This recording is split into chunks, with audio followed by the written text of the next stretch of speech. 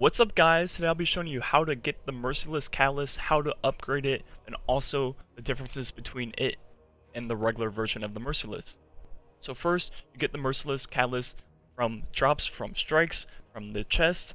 That includes everything from regular strikes all the way up to Prestige Nightfall. I got mine from the Prestige Nightfall this week personally. So the hard part is actually getting the Catalyst in the first place to drop for you. I finally got my second one from strikes just yesterday, and I probably played 300 plus strikes since where mine came out. As you saw there, you just need to get regular kills to upgrade the Catalyst. The best way to do that is in the underbelly of the Leviathan raid, so you're then go activate the levers and come down here at the beginning, and you're then go up the fans, and once you're up here, you're then go to the left, and shortly around this corner is the engine room, and that's the room we're then be using to farm these kills. The reason you want to use this room compared to anything else in the game is that almost 6 or 7 of the enemies in this room drop heavy ammo, and obviously you're using a power weapon to get these kills, so you're going to need a huge supply of power ammo to be able to kill things. If you're killing non-majors, obviously you're going to run out of ammo pretty quick, so that's why I chose this, and it is by far the fastest farm in the game for power weapon kills like this, because I get roughly 2% each run, and each run takes 50 seconds to a minute, so if you do the math, you're going to be doing this in about 45 to 50 minutes on the dot.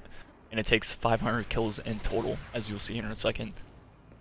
But it took me roughly 45 minutes to get this done, just farming this room, getting all the kills, going out, letting the door close, reopening it, and doing it all over again. After a bit of farming, I finally got the last kill to upgrade the Masterwork, as you saw there. And as I go to upgrade it, you'll see what the actual upgrade does. It increases the range and stability by a lot. Then also, you see on the weapon, it took me 500 kills on the dot to get the upgrade. Now let's talk about the actual differences between the range and stability with and without the Masterwork. So all these first clips are going to be without the Masterwork. And right now I'm testing for the range drop off. The numbers I'm looking for are 54s.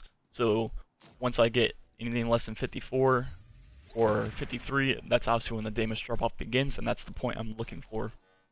So every time I keep scooting a little bit more and more forward to get to that 54, 53 number where the damage drop off actually begins. I'm starting to get closer.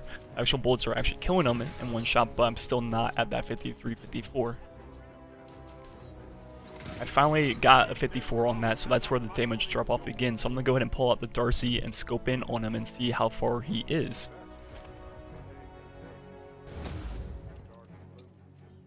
He is 17 meters away, and that's where the damage drop off begins on the Merciless without the Catalyst. So now let's actually test the stability. So before you get the Catalyst, this is what the stability looks like, and what I did is pre-charged the weapon and shot all 14 at this wall. That way you would actually see stability when it's firing at the max rate of fire. As you see, it goes all the way up the building, and afterwards it resets all the way back down without me moving it. So now we're going to do all the same tests, but with the actual Masterwork upgraded now, as you see all that range and all that stability.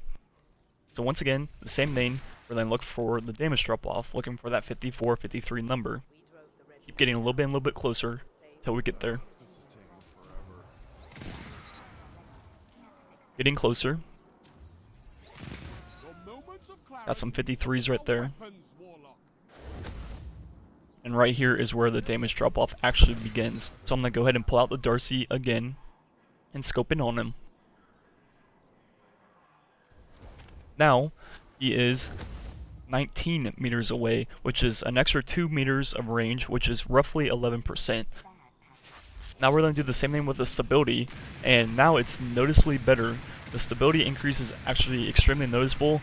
I barely went up maybe a third of the building compared to the full building length right there, which is very, very noticeable. Well, there's one huge issue with this gun in the game right now. As you see right there, I'm going to go ahead and pause it. That is 7 120s. If you add them all together, that's 840 damage. Now I'm going to do the same thing with the lowest impact shotgun in the entire game, which is like the EP / Perfect Paradox or like the Raid shotgun, and it does 864 per bullet. So the low impact shotguns, not taking advantage of any of the perks, just straight up using a base damage shot, does more damage than the Merciless, and it has 21 total ammo compared to the Merciless 14. So I'm just kind of confused why this weapon's in the game slash an exotic.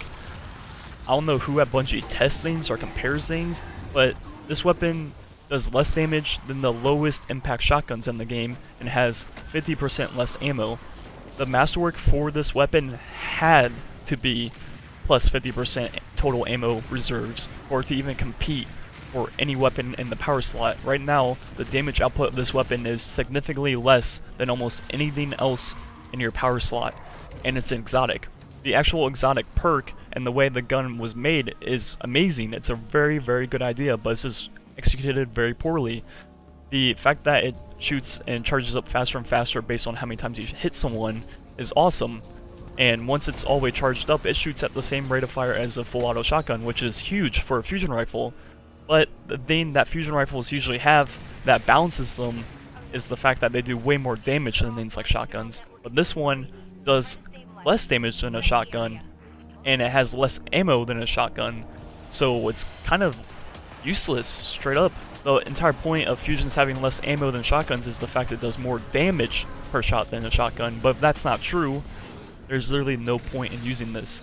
So I would like in the future if they would take more time with the exotic catalyst and Masterworks going into Forsaken. I can see them actually doing that.